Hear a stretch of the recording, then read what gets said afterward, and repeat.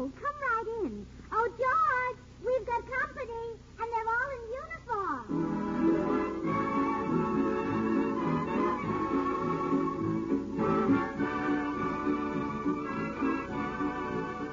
This is Bill Goodwin, inviting all you servicemen and women to enjoy another pleasant visit with George Burns and Gracie Allen, our tenor Jimmy Cash, and Felix Mills and his orchestra.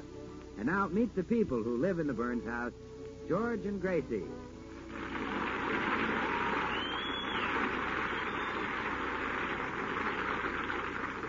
Well, now that Mr. Burns is running for political office, Mrs. Burns is more proud of him than ever. And here she is, feeding her little candidate his breakfast.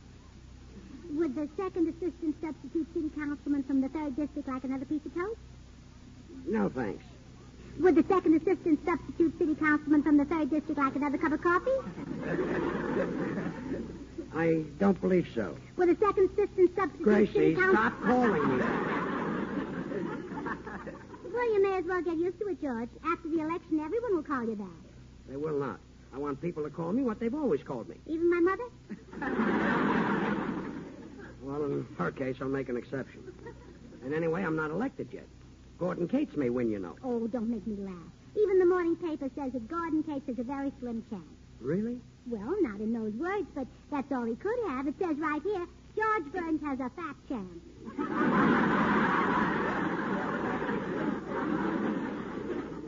Oh, fine. Now, if you've finished your breakfast, dear, here are your appointments for the day. My appointment? Sure. Like all big politicians, every minute of your day is just crammed with important conferences of things. I've written them out for you, entitled it, My Day. I can't read the scribbling. Well, that's because I had to get on a bus to write it. It wouldn't be a real My Day if it were written at home. I guess so. Well, I'll read it to you, darling. Now, here's today's schedule. 8 a.m., breakfast. 8:30 a.m., interview with newspaper man. Really? Which paper? The Times. He wants us to renew our subscription. Oh. 9 to 9:30 a.m., discussion of world affairs with Bo Carter and H.B. Kaltenborn. 9:30, turn off the radio and leave for office. Let me see that schedule. Hey, I better dress up today. 12 o'clock, luncheon with Mayor at City Hall. Mayor? Let me see that. Oh, that's Meyer. Oh, Meyer.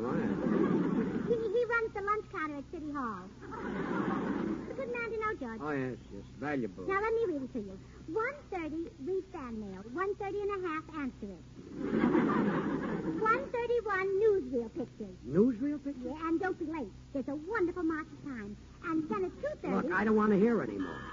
Oh, that must be the postman. He's been taking a poll of the neighbors to see who's going to vote for you and who's going to vote for Gordon Cates. Excuse me, dear. Good morning, Mrs. Burns. Oh, good morning, Mr. Postman.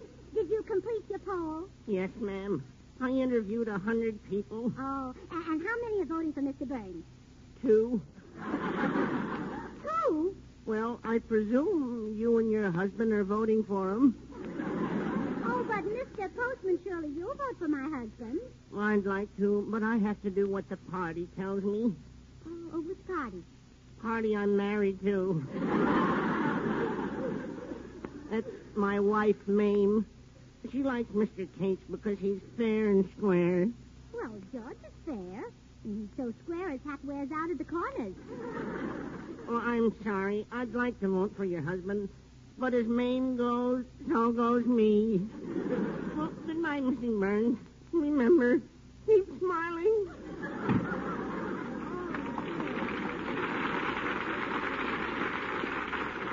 Oh, this is awful. If George finds out, his sensitive little heart will be broken. Well, what did the postman say, Gracie? How did the poll come out? What, dear? Am I out in front? Yeah, a little, but exercise will take that off. I mean the survey, the vote. How do Cates and I stand? Well, he's just a teensy bit ahead of you. Oh, good. I like a close race. What's the score? 98 to nothing. 98 to nothing? I might as well give up. Oh, George, don't say that. This is like a horse race, and it's just started. Gordon Cates may be the horse out in front now. He may look back and think you're just an old plug. But when you cross the finish line, he'll be behind you, and then he'll see the real George Burns.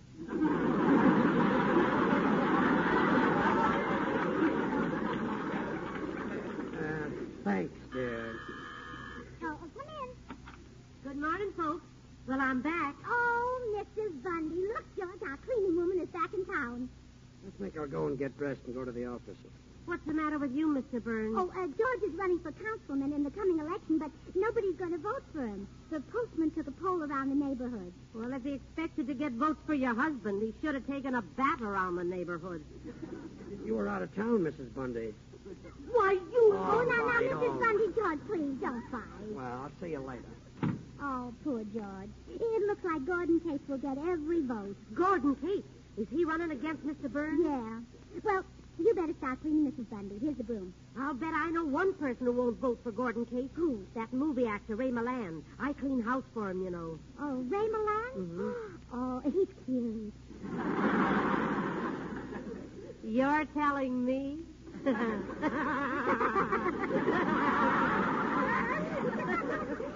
know, the women in our club voted Mr. Milan their favorite give-up boy. Give-up boy? Uh-huh. He's the boy they'd most likely give up their husbands for. But, what about him? Oh, why won't he vote for Gordon Case? Oh, it's so exciting. You see, it's no use. I just can't talk while I'm working. Well, here, hand me the broom. All right. Well, you see, Mr. Case and Mr. Milan are next-door neighbors. They despise each other. No. Yeah. Well, tell me, Mrs. Bundy, does Gordon Case really have a lot of sex appeal? Does he? If you ask me, that's one reason Mr. Milan doesn't like him. He's jealous of Mr. Case's figure. Oh. But Mr. Milan seems to have a nice figure on the screen. On the screen, yeah. Oh, you mean he wears a... Well,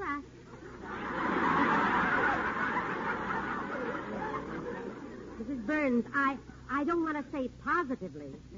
But the other day when I opened his dresser drawer, it caught on something and snapped shut. No! Yeah. Oh. Well, goodbye, Gracie. I'm going to the office. Oh, wait, George. Mrs. Bundy has just told me about a man who's not going to vote for Gordon Case. So what? Well, if there's one, there must be more. I'll bet there are plenty of people who'd vote for you if they were only exposed to your personality. You think so? Oh, absolutely. All you have to do is go from house to house and smoke them out. And you're just the little smudge pot who can do it. Thanks. Hello, folks. Oh, you're just in time to go along with us, Bill. Oh, really? Where are you going? On a house-to-house campaign for George. Where you think you'll have any luck? Oh, sure. Mrs. Bundy already knows one man who'll support him. Well, that's a switch. A man supporting George.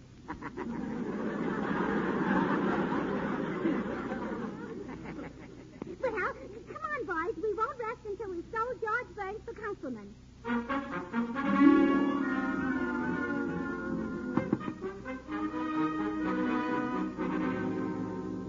Gracie, I'll handle this myself. You gotta be brief and to the point. No beating around the bush.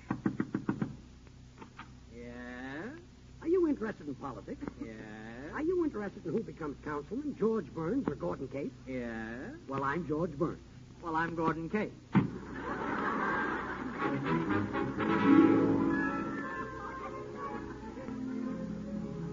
Let's go home, Gracie. Oh, no, wait, George. Mrs. Bundy said that Ray Milland lives next door to Gordon Case and that they don't get along. So we're bound to get a good reception here at Mr. Milland's house. Okay.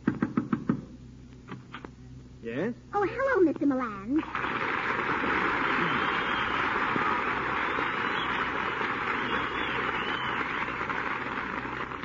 Mr. Milland, you don't want to see Gordon Case elected councilman, do you? I should say not. I'd rather see a moron in office. Oh, no. You see, George, I knew he'd support you. I'm George Burns, Mr. Milan. I'm running against Gordon Case in the election. Well, come in. Well, Come thank in. you, thank you. Well, you really feel strongly about Mr. Case, don't you? You said it. Why, I'd rather vote I'd rather vote for your husband. Well, thanks. And if I'm elected, I'll do my best. I'll clean up the That city. Case thinks he's got so much sex appeal. Well, if I'm elected, I'll do my best. I'll give this city Gordon a clean... Case. Why, I'd rather see a baboon in office. Well, if I'm elected, I'll do my best. I'll give the city a clean... Gordon Case. Mr. Milan, you're not listening. Huh? Wouldn't you like to know how I stand? Oh, yes. That's been puzzling me ever since your wife had drove me around. Well, now, Mr. Milan, we need your help to win this election. Well, what can I do? Well, now, for one thing, George seems to have trouble getting the women's vote. Maybe you could give him a hint. Well, maybe I can now. Let's see. Come here, George. Now, I'll show you how I'd ask a woman to vote for me. I'd take her hand. Here, give me a hand. I'd look into her eyes like this, and I'd say, oh, darling. Darling, I need your help. Will you vote for me? Oh, yes, Ray, of course. George! Well, thank you, Mr. Milan. George had better be going now if he expects to visit every voter in this district before election. Is that how he's trying to get votes? Uh-huh. Is there a better way? Why, certainly. Put him on the radio. Oh, say, that's an idea. And television will be here any minute. Yes, there's not a moment to lose. Oh, this is a wonderful idea. The George Burns for Councilman program. We'll sell George over the air just like he was a liver pill. Or a rebuilt second-hand car. I'll go and get the script ready. Yeah, I know the guy who manages the local station. I'll go arrange for the time. What do I do? Well, you're the product, George. What do products do? Well, let's drop him in the water and listen to him says. Well, never mind. And we'll see you at the station tonight, Mr. Milan. And thanks for helping us get George elected. I'd do anything to get even with Gordon Cates. Why, I'd rather see a weasel in office. If I'm elected, I'll do my best.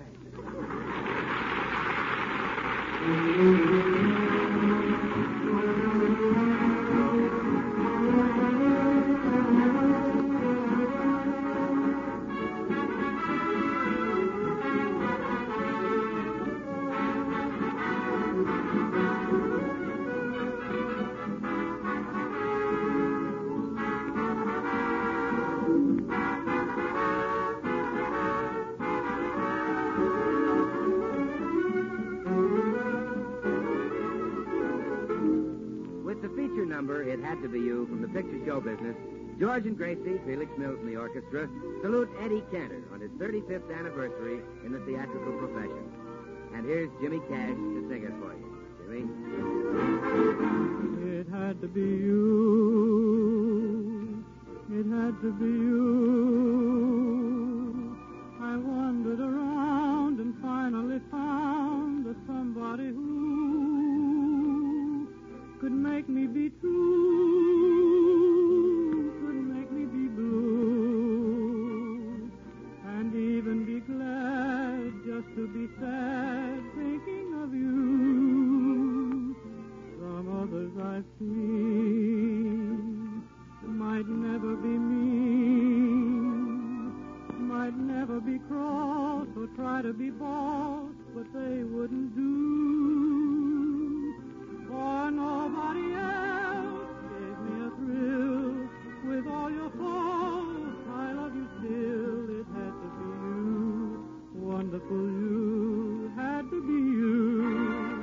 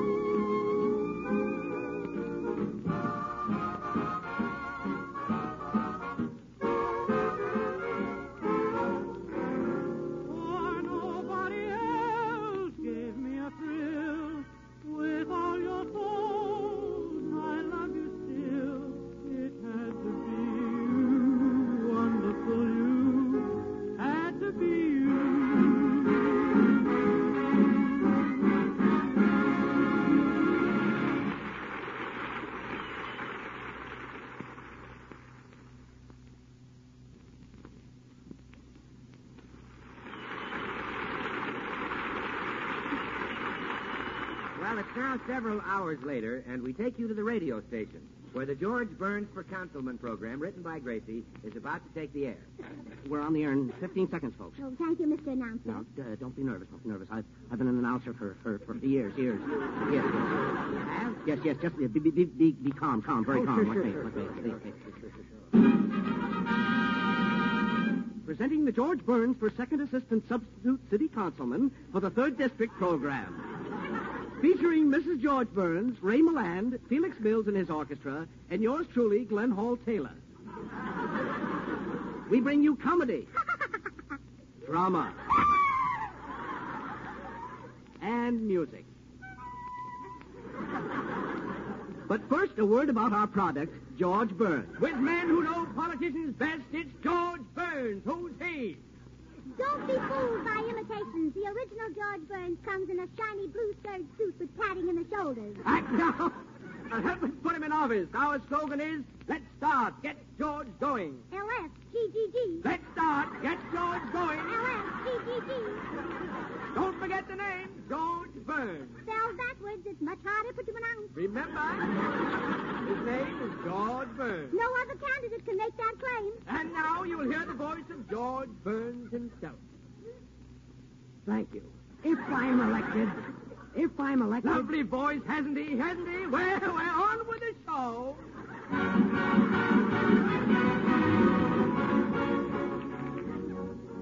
And now we bring you an episode of your favorite radio serial, Just Plain John's Other Wife Can Be Beautiful Backstage.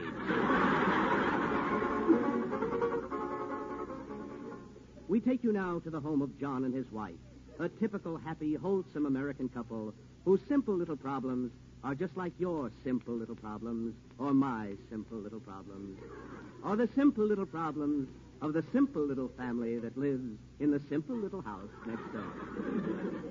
Oh, would you like more coffee, simple little John? Thank you, dear. Where is Bertram, our son? He won't be here. The police arrested him for murder. Really? Whom did he kill? His fiancée. Oh, too bad. They'd have made such a charming couple. I wonder if Bertram will get the hot seat. Yes, I wonder. Was there any mail this morning, dear? Only a letter from Chloe, our daughter. She's married to a soldier.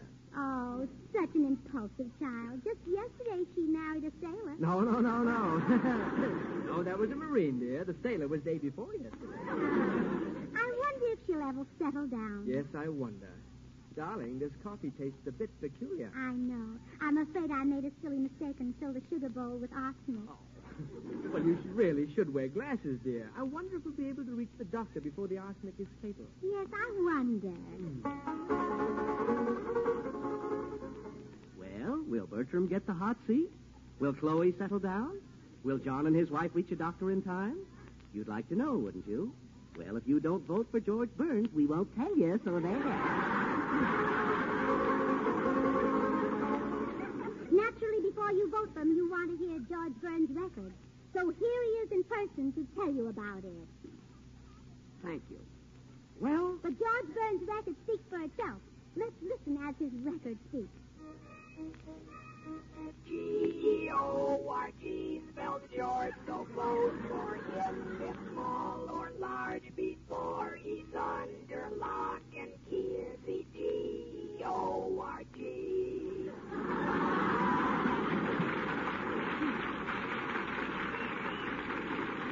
And now, on with the show. Mystery, suspense, action. It's Crime Busters.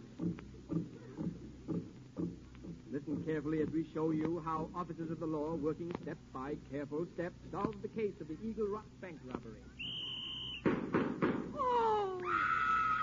That man is now in prison for life. Crime does not pay.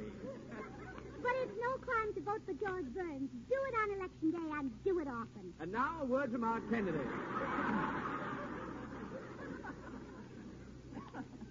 friends, And that word reveals his whole lovable character. On with the show!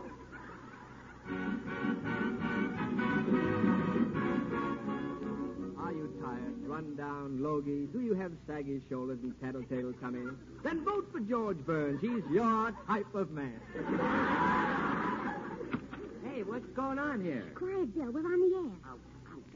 Well, okay. Just let me say hello to my friend Ray Milland, will you, George? Hi, Ray. Hi, Bill. Ray, I sure enjoyed that Lady in the Dark. You did? Yeah, send me another one sometime.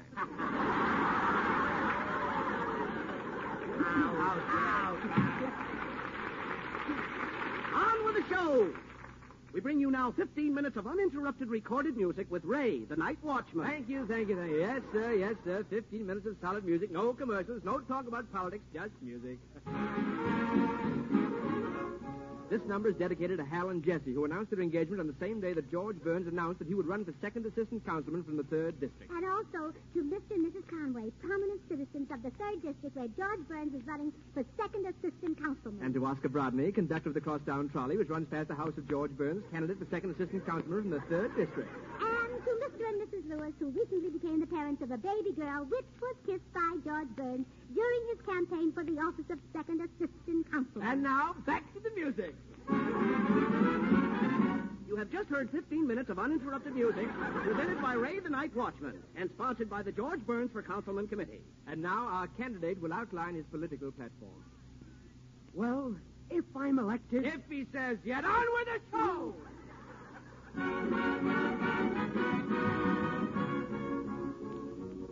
How does the man in the street feel about voting for George Burns? For the answer to that question, we turn you over to Gracie, our inquiring reporter. Thank you. Beside me at the microphone is the man I found in the street. Tell me, sir. Tell me, who are you going to vote for? Who am I going to vote for? Good old Alf Lander, that's all. Oh, but Alfred Landon isn't running. Isn't running? How do you like that? Leave the convention for 2 minutes and they switch candidates on you. On with the show! On with the show! You are listening to the George Burns for second assistant substitute city councilman from the 3rd District program. And now the entire remainder of this hour will be turned over to Mr. Burns for his campaign speech. Fellow citizens... 12 o'clock Pacific Wind, the wartime. And this station now leaves the air. The George Burns for Councilman program was a paid political broadcast and did not necessarily express the views of this station. In fact, we think George Burns is a jerk. What? And now we're signing off. This is station KGC, owned and operated by Gordon Cates. Good night.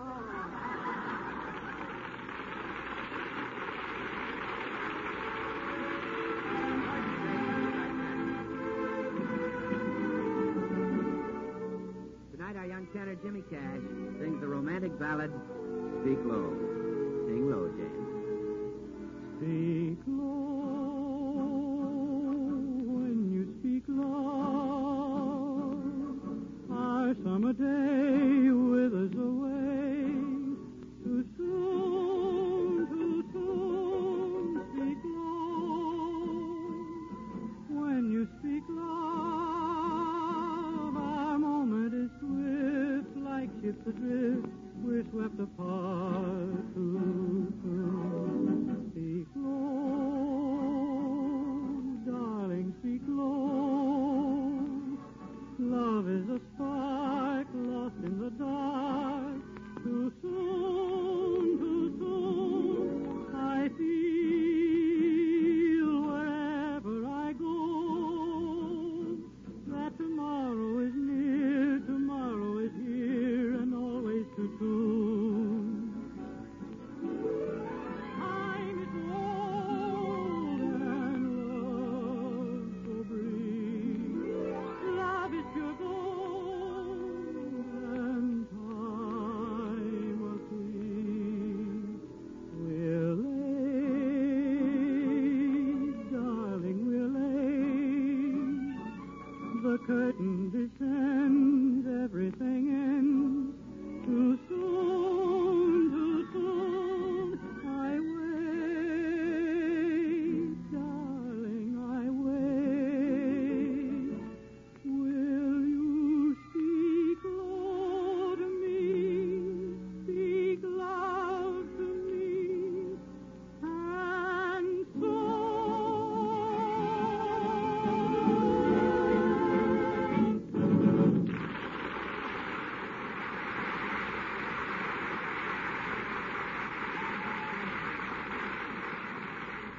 Here they are, George and Gracie. Gracie, I've got a thrill for you. Next week, our guest star is going to be Lawrence Tibbett. Lawrence Tibbett. Tibbett. He sings, doesn't he? And how? He's one of the greatest singers in the world. As good as you? Oh, honey, you can't compare me with Lawrence Tibbett. I can't hit those deep, low notes like Tibbett. He brings them right up from his diaphragm. Where's that? The diaphragm is right below your chest. Oh, well, then you ought to be able to bring up the lowest notes in the world from down there where your chest is located.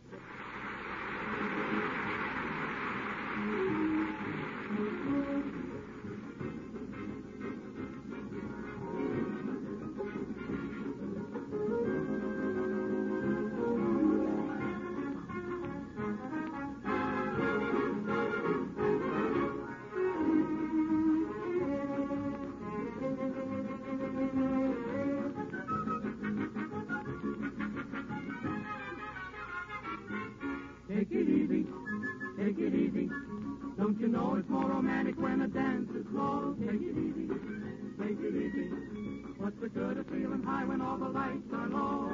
Take your time, dance it with ease. Take your time, slow as you please. Take it easy. We've got lots of time ahead of us, the night is young. Hey, take it easy. Don't you know this music should be swayed instead of swung?